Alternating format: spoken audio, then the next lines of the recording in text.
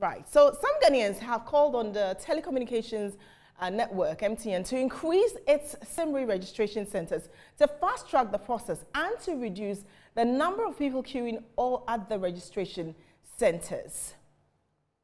With the March 31, 2021 deadline for the SIM re-registration in the offing, several Ghanaians have begun trooping into offices and centers of telecommunication networks to register.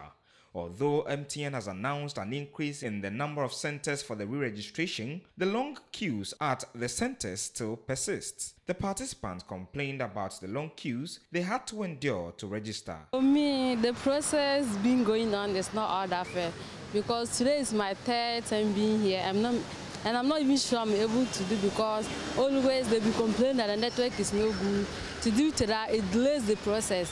And most of us, we are working. To me there, I suggest that if you can get many places that can divide us so that all of us can get our card registered. If you come here at 3 o'clock, if you're sitting there, the channel is watching here, the man, or be on Casa. If your journalist is coming here, now the line is moving. Wait time you feel like that.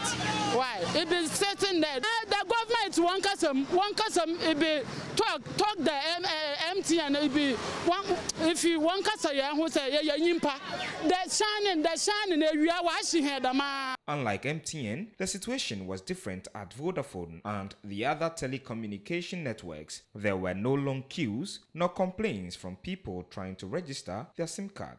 With some few weeks to end the SIM re-registration here in Ghana, one would have thought that the queues would be shorter because measures have been put in place to make the process smooth so that everybody can register their SIM card.